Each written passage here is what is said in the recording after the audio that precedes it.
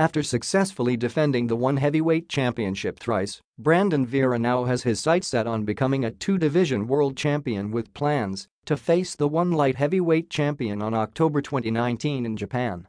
"I've asked to fight again October of next year in Japan. I've asked to fight whoever is holding the belt at light heavyweight. Whoever is holding the light heavyweight title, that's who I'm gonna fight next," said Vera. The current champion is Aung San of Myanmar, a fighter Vera holds high regard.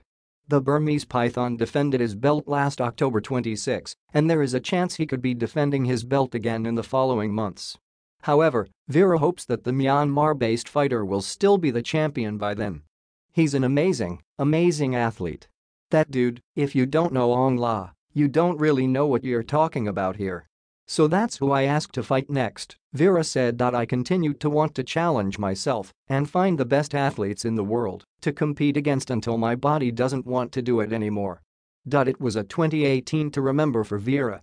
Aside from tying the knot with now-wife Jessica Craven Vera, he also made his film debut with Filipina actress Ann Curtis in the movie By Bust. Vera will fulfill his movie-making duties in between before stepping up in the cage again.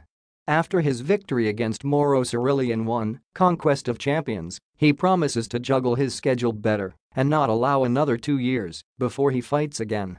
"So Pagbaba ko ng ring, nakasap ko young management group, and we already have 3 movies on the books," said Vera. 2 here and 1 in Hong Kong. "They are not gonna be 2 years. I promise.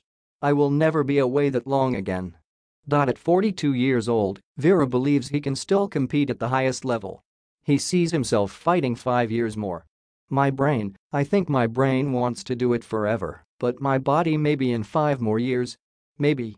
I always say 5 years, so we'll see from there," he said. That's next, movies, fight in October. Other than that, it's just working, grinding, more Tagalog classes, more acting classes, and then more projects.